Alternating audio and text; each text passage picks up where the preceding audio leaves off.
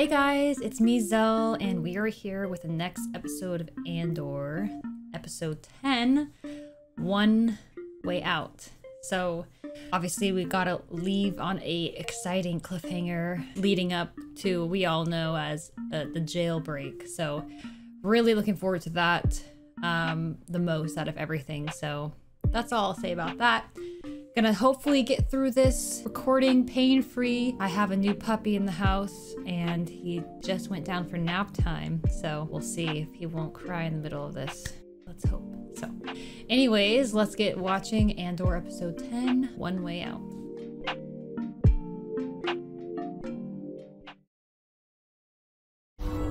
They're even putting his body through, maybe for memorial. This could be you if you don't listen to what we say.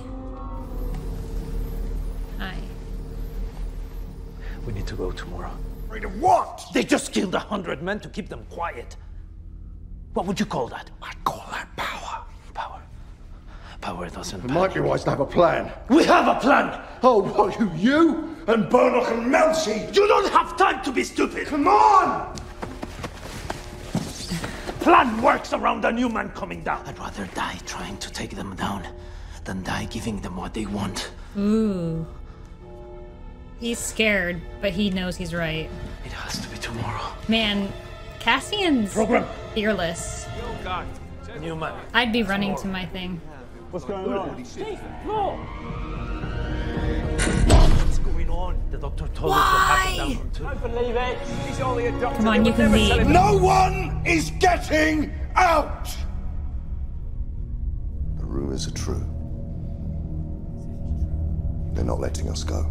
Oh, I love his voice. It's like a dessert. We're gonna die here. Get our heads back in our cells and start figuring this out. Nice.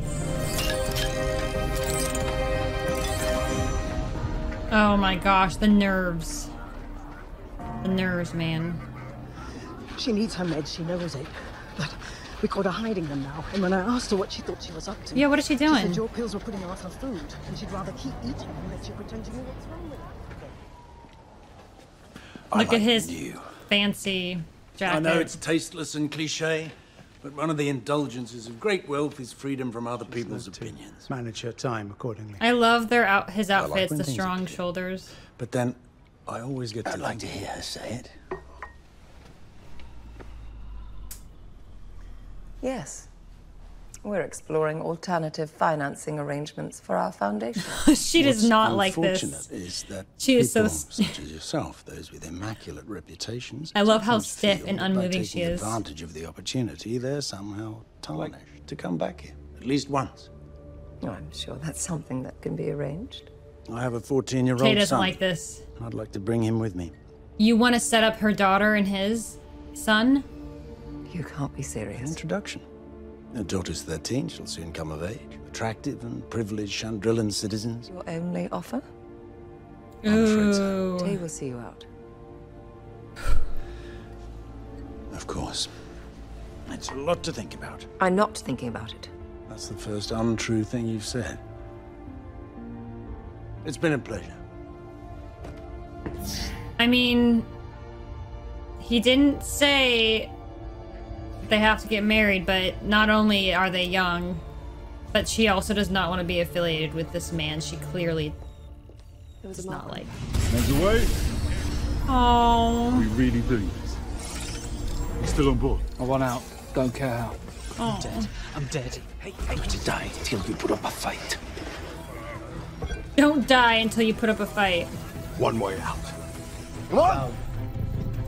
Poor guy does not know what he's about to walk into. Oh. New man ready on 5. They're trying to make it requesting unit override. He wants it to blow. Don't worry about how long he's been in there. He's taking a crap. On program.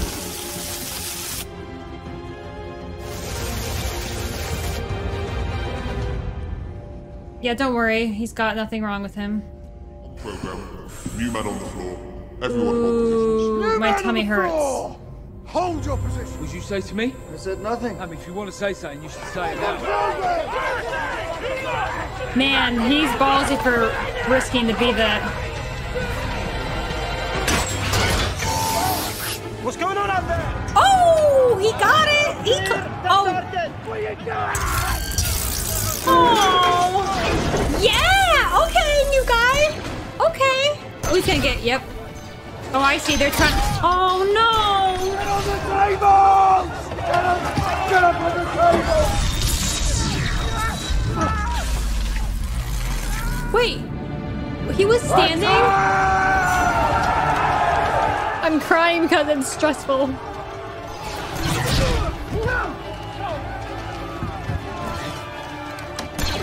And so many people are dying. Run! Climb!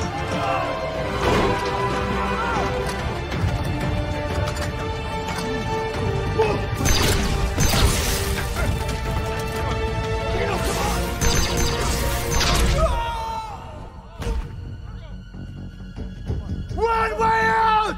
Come on, fight! They're like, what? Use whatever you can! Nice. Try the whole left. Make the epicenter 5-2. Too late. Turn it off. Excuse me? Turn it off! That could mean so many things. I'll turn it off. I would too. No! Don't just turn it off. Cut the power. So hydro. Once we turn it off, it takes months to get it back up and running again. I don't have it. He has the hydrogens. That's the backup power supply.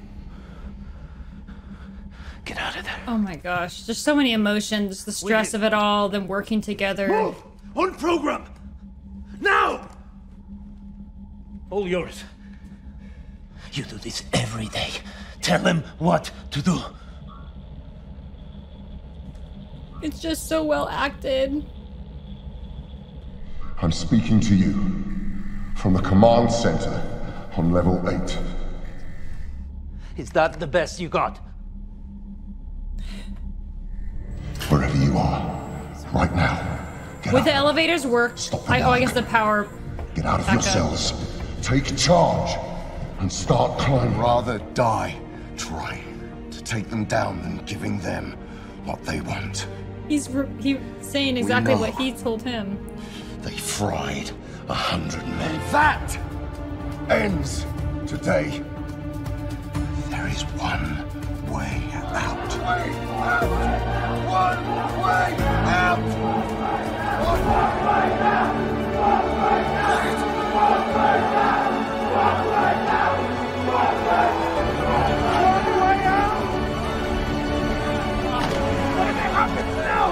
We made it! That's terrifying. Oh, no! What? Did he sink? Can't swim!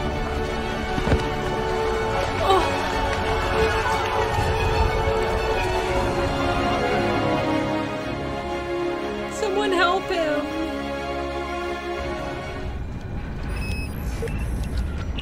If this is a trap, press the buttons for 215. First of all, congratulations. On what? Your daughter, healthy, beautiful. You must be pleased. Ooh, he's threatening him. This scared me. Well, it's been a year since we've had a chance to catch up. You've become a father. It's not worth mentioning. So this is like his inside man? I think about you constantly.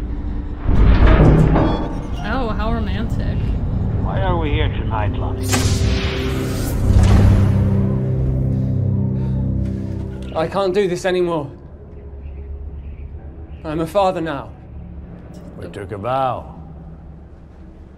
So what was your plan? A vow? Gather a big basket of goodies for me as a farewell gift? We can't let you go, Lonnie. We can't spare you. We've been grooming you for too long, and yes, you've been alone. You're trapped, Lonnie. There's no pleasure in saying it, but you're going nowhere. My sacrifice. I mean, he's not wrong. means nothing to you, does it? We need heroes, Lonnie, and here you are. We're not. And what do you sacrifice? Calm. Kindness, kinship, love. I've given up all chance at inner peace. I made my mind a sunless space. I wake up every day to an equation I wrote 15 years ago from which there's only one conclusion. I'm damned for what I do. My anger, my ego, my unwillingness to yield, my eagerness to fight. Time I look down, there's no longer any ground beneath my feet. What is my sacrifice? I'm condemned to use the tools of my enemy to defeat them. I burn my decency for someone else's ego. That started this fight will never have a mirror or an audience or the light of gratitude. What do I sacrifice? Everything!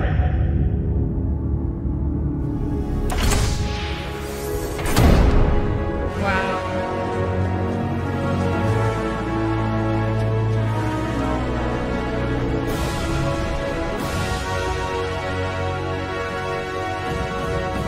Machine him got out. That's a long way to swim.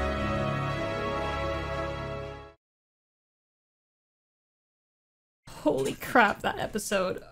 It still got me emotionally. I think I was feeling so emotional because I was seeing all these men around that were dying, sacrificing, putting everything into it because it was either escape and have a chance at living the life they want, freedom, or die, be imprisoned in an endless cycle of torture and fear. And just seeing them, the camaraderie of coming together again, just all that tension and nerves just got me unnerved, and I was feeling that, and sad to see all of those individuals again play their part and fall for it. And then in the end, finding out that he couldn't swim. Like, he did all that, not only knowing the end, there's one way out, and he would not be getting it because he can't swim. And they can't, now we see that they were hunted with the helicopters. They couldn't afford to slow down to help him in that moment. Now there's a chance that he found somewhere in the ship floaties or something, or like there's gotta be something for the guards. I guess they're just trapped there too. I guess he could always try like putting on a guard uniform from one of the dead ones, putting on shoes, you know. That's just me being hopeful. Wow, it was quite powerful, you know,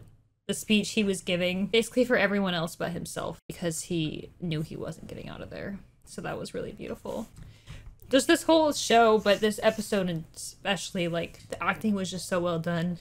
The interview or meeting with Mon Mothma and the gang guy or whatever, the mobster, and that tension, and you could feel her like disgust and infuriation with this person, and then his suggestion just like completely took it to a new level. And then of course all the guards and all the variety of feelings, the fearlessness, the completely engulfed with fear, the anger, the hopefulness, all those things coming together.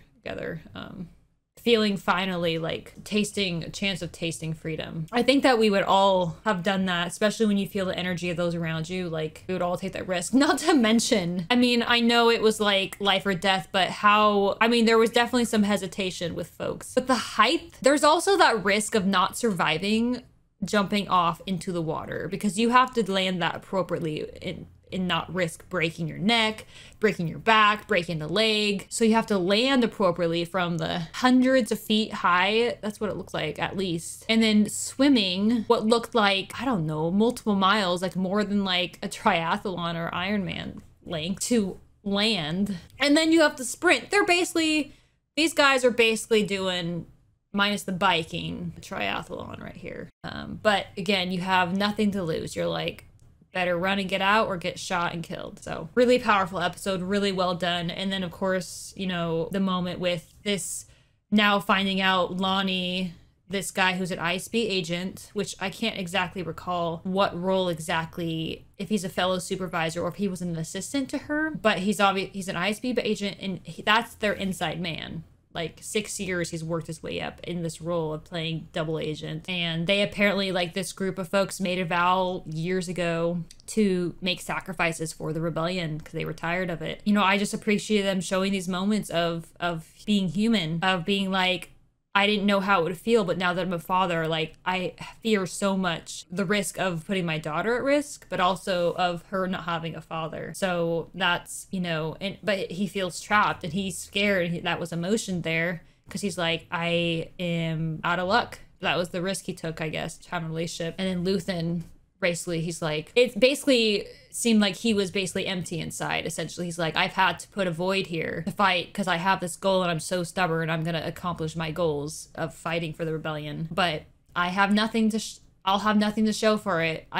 They're basically, it's like doing things to make it better for the future generations, that he's not going to get to experience it because they know it's going to be a fight and a long fight, and he's not going to be able to participate in the new world and the changes they're fighting for. So he's like, yeah, I'm giving up a normal life. I'm giving up any of this future because I know all the risks I'm playing. I have to cut myself off and make connections and do things that's basically making me like lose some of my humanity myself. Just gosh, overall, the show's just amazing with the acting. Like every single person did so well. Even that small moment with that mobster man that I can't remember his name, him, the small subtleties and again the body language between it all, like, oh, so good. And of course, a satisfying prison break, again seeing the variety of emotions and reactions to the prison, but also the guards, just all that they had to do to escape out of there. Sucks for the people lower on the floor, if you know what I'm saying. They gotta climb all those stairs, jump that distance, swim that distance, run, all of that. And in the end, we got to see Cassie and Andor running off into the moonlight with Melshi. So best of luck to them.